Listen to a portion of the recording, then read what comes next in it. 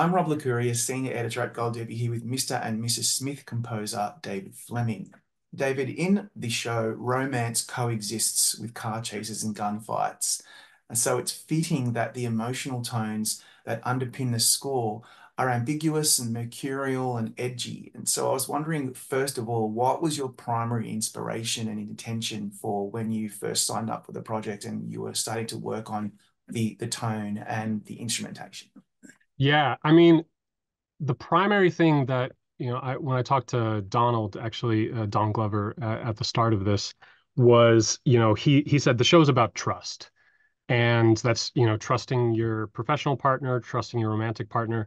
And it really was kind of trying to tell those two stories, of their relationship as spies and their sort of blossoming romance as kind of one story. So the music had to serve both purposes. And, I feel like, you know, starting a relationship, there's like always an element of espionage anyway, because there's things about yourself that you're kind of holding back and you're not quite sure what you're getting on the other side. And as another person sort of unfolds to you, the relationship deepens. And I think the same thing happens in the show where they really are trying to figure each other out. And there's so much that they're kind of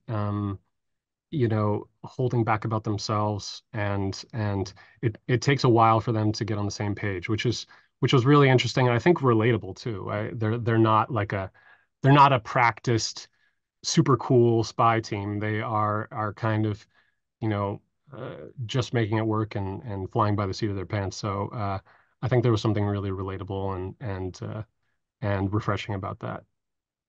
Yeah, like on tracks like Meet Cute and Snowplow and Hi Hi, I was thinking, I was getting a little bit of Run Lola Run and maybe Drive, Social Network. Like there's they're dense and they're pensive and quite layered. And a great word that you've used in the past to explain the vibe of the score is momentum. I love that you've said that, and I want to talk about that a bit more because that's precisely what the score helps achieve, I think.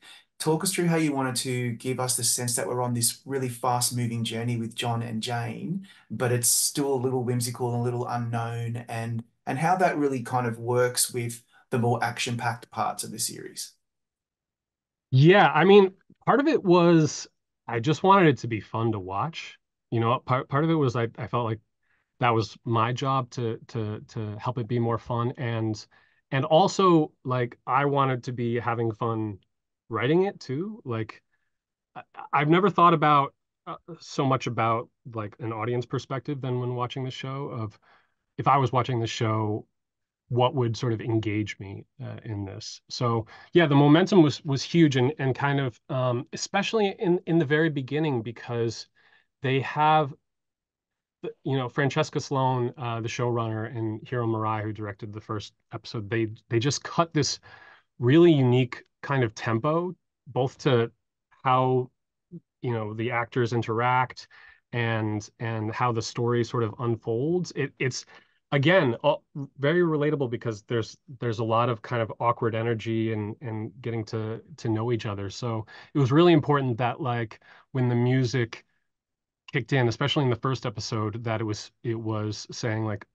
okay, we're on our way to something. The interesting thing, especially about how Hiro Murai directs, is that he's got this way of, you know, keeping it like simmering at like a 4 or 5. So then when Yeah. it finally kicks in at a 10, and there's a couple times where it happens, it's so shocking and engaging. Because you're sort of like, okay, I'm watching a romance. I'm watching sort of an awkward getting to know you. They're like me, they're not real spies, and then all of a sudden the story really takes a turn. And Yeah. so it was fun kind of being complicit in those sort of managing the tempo of that. Hiro Murai, by the way, is so damn good at that. He did the Yeah. same kind of thing in Station 11, and he does it beautifully in this. Um, I highly recommend everybody to listen to this score on with noise cancelling headphones because it features this really boundary pushing, eccentric, percussive synth sound that I could not get enough of. What do you most love about composing with predominantly electronic instrumentation?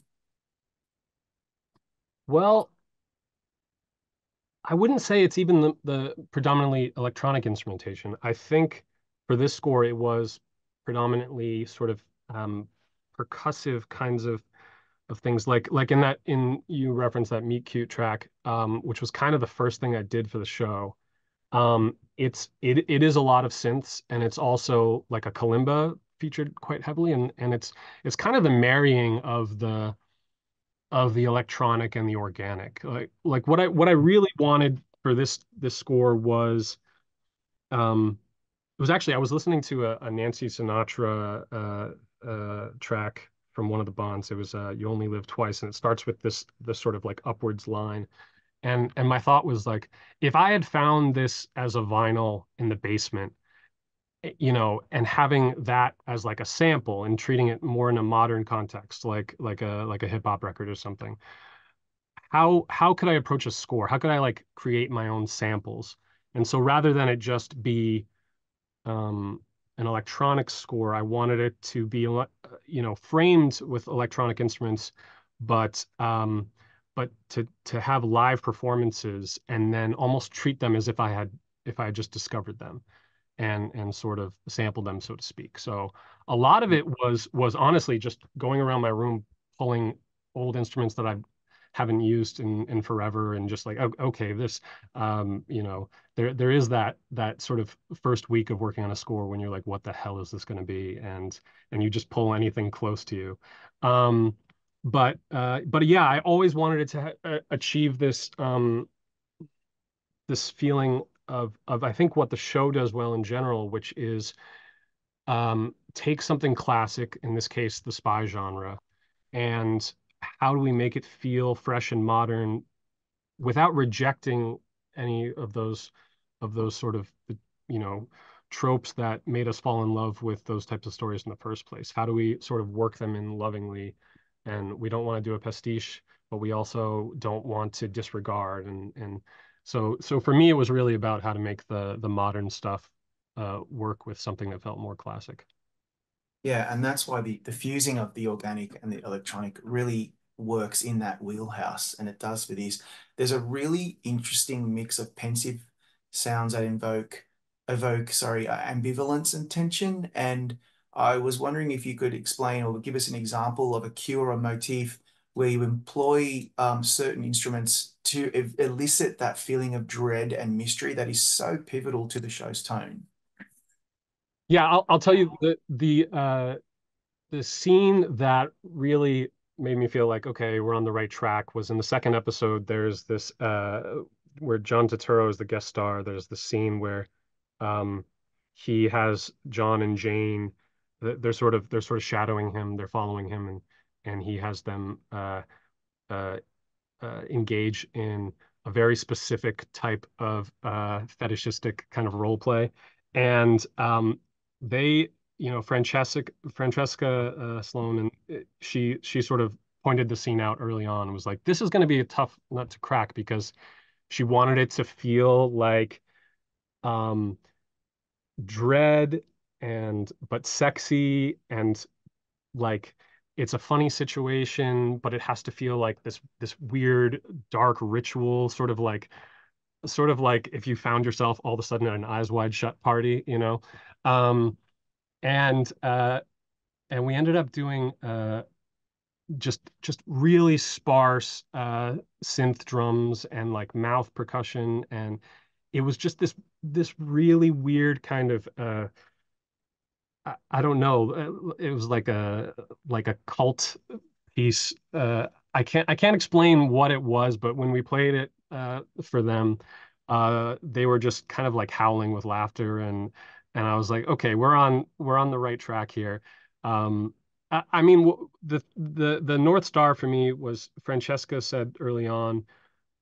I was doing some cue, and she was like, "What's the art school version of this?" And that kind of became art school espionage was always the thought process. How do we do this, but not in an obvious way? How do we make this as if it wasn't a big Amazon show? How do we make it if we were messing around with our friends in art school and just trying the weirdest things possible. So that was really that was kind of what I always tried to keep in mind with doing this is like how to be surprising and have fun with just you know being as weird as I could. Yeah, keeping it, and you kept it quite grounded, and which I don't know why, how it works in my brain, but it made me really kind of connect with John and Jane in as regular people, even Right. though they're not. On that note, thank you so much for your insight, though, David. It's really fascinating. We're going to bring you back shortly, though, for our panel. Great. Thanks, Rob.